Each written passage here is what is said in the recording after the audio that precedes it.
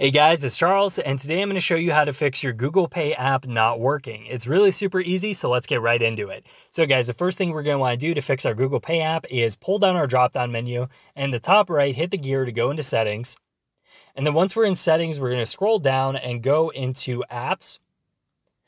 And then once we're in apps, we're going to scroll down and find Google Pay. It will be abbreviated as GPay. So let's find it right there, GPay. So we'll click on it. And then once we're here, you guys, we're going to want to hit force stop in the bottom right and then hit OK.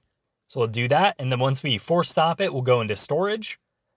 And then once we're in storage, we have two buttons at the bottom, clear cache and clear data. So we'll hit both of those.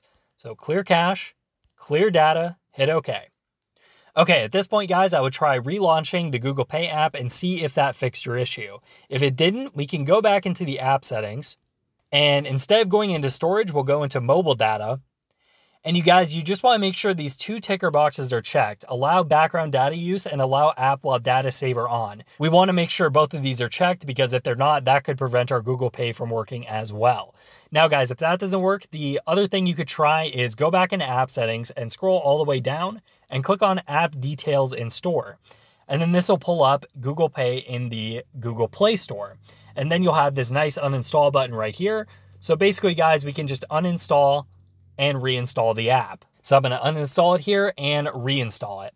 And then guys, once the app is reinstalled, I would try reopening it. And if that doesn't work, guys, the very last thing you can try is just to hold your power button and click restart to restart your phone. It may not work, but it sometimes will fix your issue. So guys, I hope one of those fixes worked out for you. If it did, you can leave a comment in the comment section below. If you guys have any questions or any tutorials we should cover in the future on the channel, you guys can leave those suggestions in the comments below as well. Make sure to like and subscribe, and I'll see you guys next time. Bye-bye.